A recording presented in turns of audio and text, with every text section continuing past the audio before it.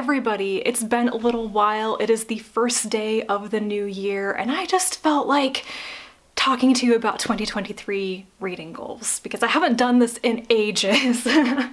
Also, I need something to do to kill time because I'm literally waiting for paint to dry.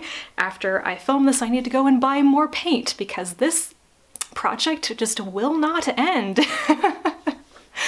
So yeah, let's get into it. I want to start off with a quick note about last year, like before I just blaze on into New Year stuff. Let's address 2022. Last year was an absolute purposeful skip year for me. I didn't set any goals. I really didn't track my reading much. I have no statistics. I'm probably not even going to do any end of the year videos, so there's probably not going to be an annual reading statistics video. I'm probably not going to do a favorites of the year video either. I didn't read enough stuff that I had extreme enthusiasm about to really make a video. And that's fine. Last year was just, I was surviving. I was getting through it, and that's fine. I just don't really want to dwell on this past year that much, and I'm looking forward to kind of refreshing myself and getting back into more of a groove with kind of like the reading community and my social circle and challenging myself with stuff again in the new year. So yeah, I'm not really one for New Year's resolutions, but this definitely seems like a time to just go for something different.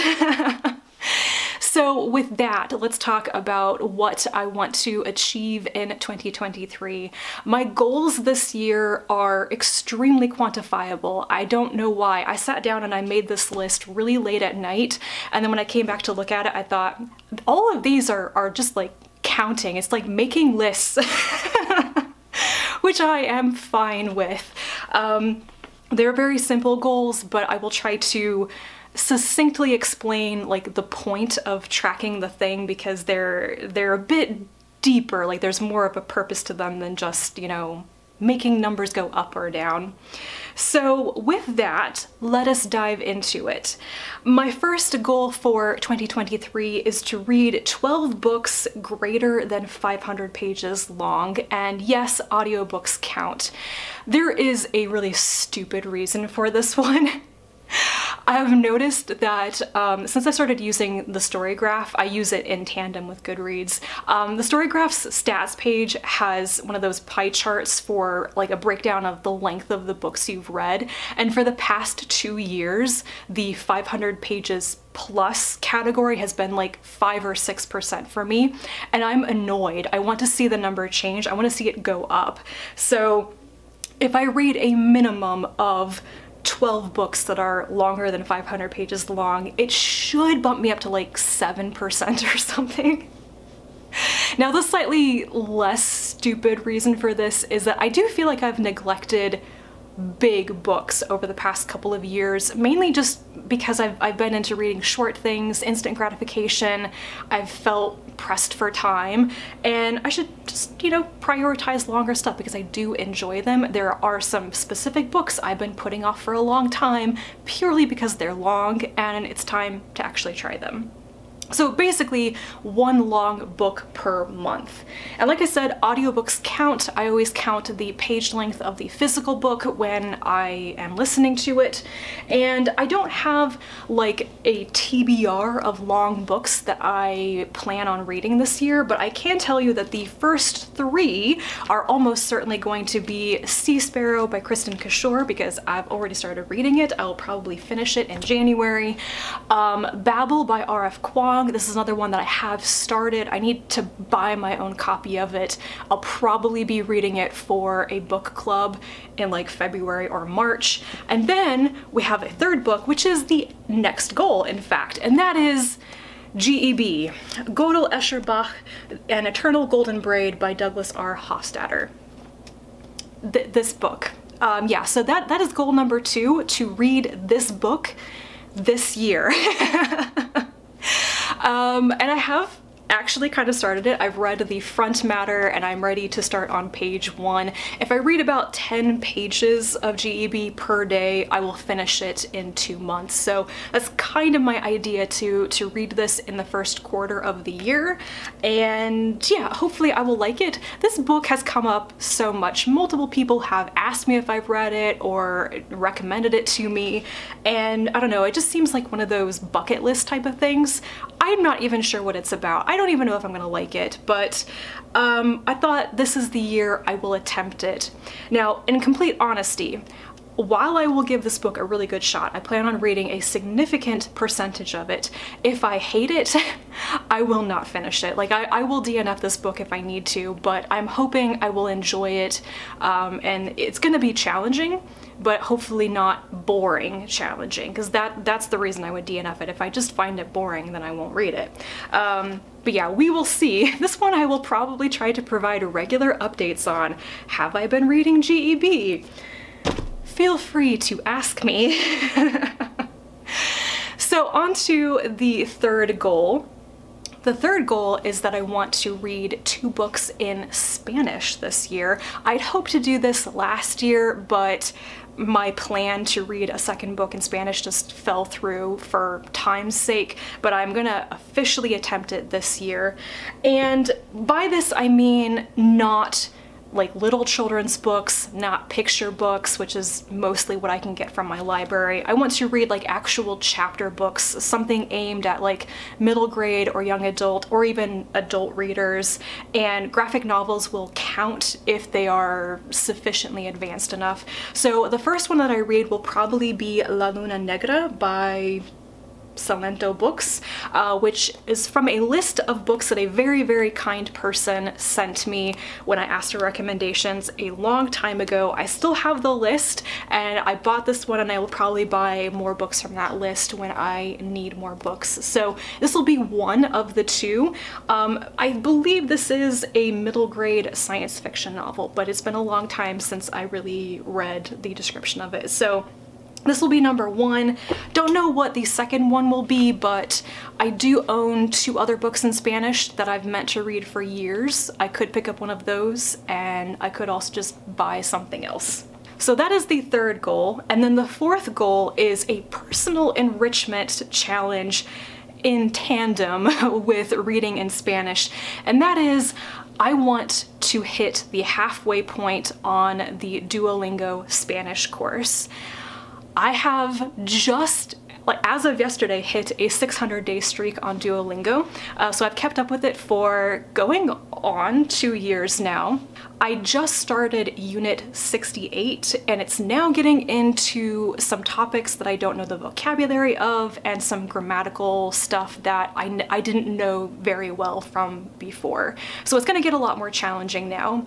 As far as I know, since Duolingo changed the structure of their courses recently, the halfway point of the Spanish course is Unit 105, I think. So if I do approximately 1 unit per week this year, I will hit this goal.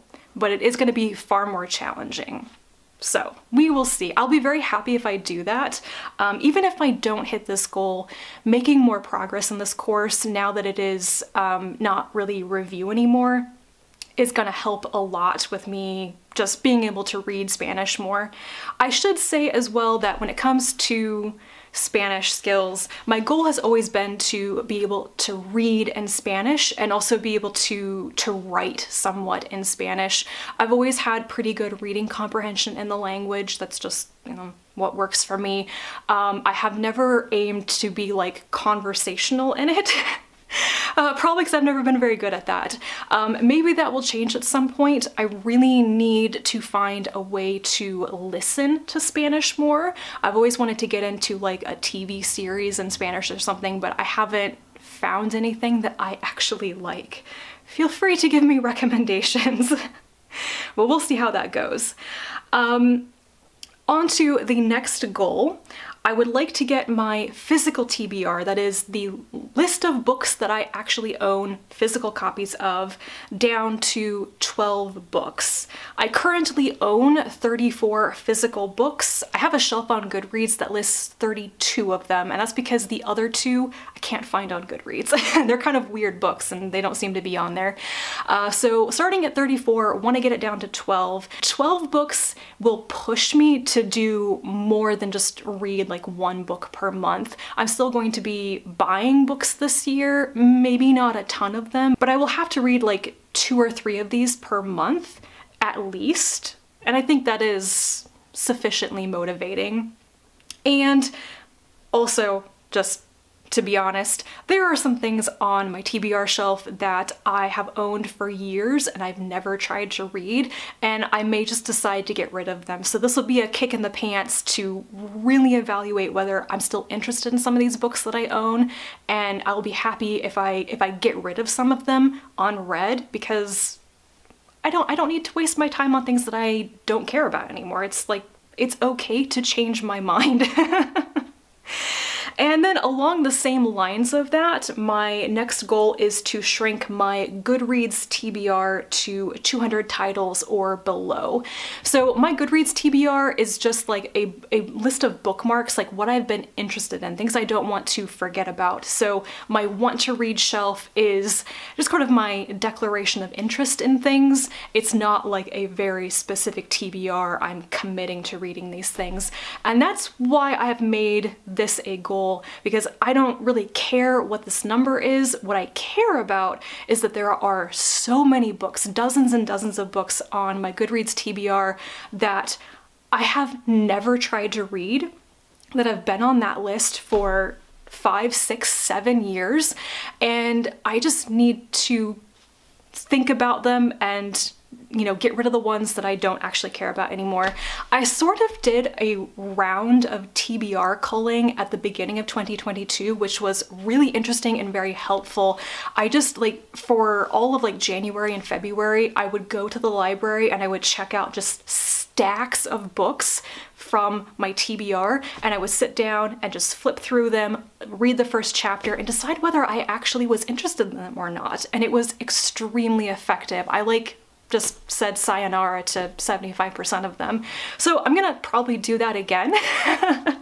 And just to trim this list down to things that I have come across more recently, that I am more familiar with, and that I think I'm still interested in. So I'm currently at 246 books on my Goodreads TBR, and I do think it's pretty reasonable to get it down below 200. The number's gonna go up again, because like I said, this is how I like bookmark things I'm interested in, but doing a bit of an effort to clean it up and get it more up to date will be helpful going forward. Next, the second to last goal is to read 50 or more new releases in the year. So these would be 2023 publications. This is less of a goal and more of a statement of what I've always done, but I'm kind of interested in tracking it this year for whatever reason. I typically read like 50 to 70 new releases every year. I think if I like actually pulled up my statistics, it would show that. I think I read 60 or so in 2022. So this is not a hard goal by any means. I just kind of want to keep an eye on it for my own curiosity's sake. No other real reason. And then the last goal is to do more buddy reads. And this one, I don't have any sort of quantifiable thing for this. I just want to do more buddy reads. I think maybe I did 2 last year and a couple of like book club chats. That's pretty much it. And there are reasons for that, but I feel like I get more out of what I read when I read it with somebody else, and it's really good for feeling engaged in the community and feeling like I'm keeping up with my social life. I've always found buddy reads to just be a really good way to talk to friends. I'm one of those people who I'll disappear for long times. I just don't talk to some people as regularly as I should. I feel like I'm admitting like a personal flaw or something. I'm just owning up to the fact that that's just how I am. But I feel really bad about that, and I feel closest to my friends when I am talking to them regularly, and buddy reads are often a way of like making sure that I do that and I have fun with it. So we'll see how that goes. If I do even like 3 or 4 buddy reads this year, I'll be happy because that will be more than I did last year. So that's it. That's this really quick list that was pretty long of what I hope to challenge myself to do in the new year. And there are some other things that I want to do that are less quantifiable, more like projects. In fact, at some point I should probably do an update on projects of the past that I've abandoned that I want to try in the future. I have ideas knocking around for that, but I will save that for another video some other time if people are interested in it. But yeah, I may add or subtract some of these goals later in the year. I do hope to talk about my goals and like update you guys on my progress more regularly this year. My hope is that I can kind of adjust to doing more casual videos that I don't have to do a lot of pre-planning for and that will be easier to edit this year. So chattier, more like Friday reads, currently reading updates and things like that, and I can talk about my goals regularly too. See if that kind of format will work for me. So yeah, we will see. Let me know if you have set any goals for yourself this year. What do you want to challenge yourself to do? Leave me a comment down below. And as always, thank you guys for watching, especially when I haven't been around for very long. And I will talk to you again soon. Bye.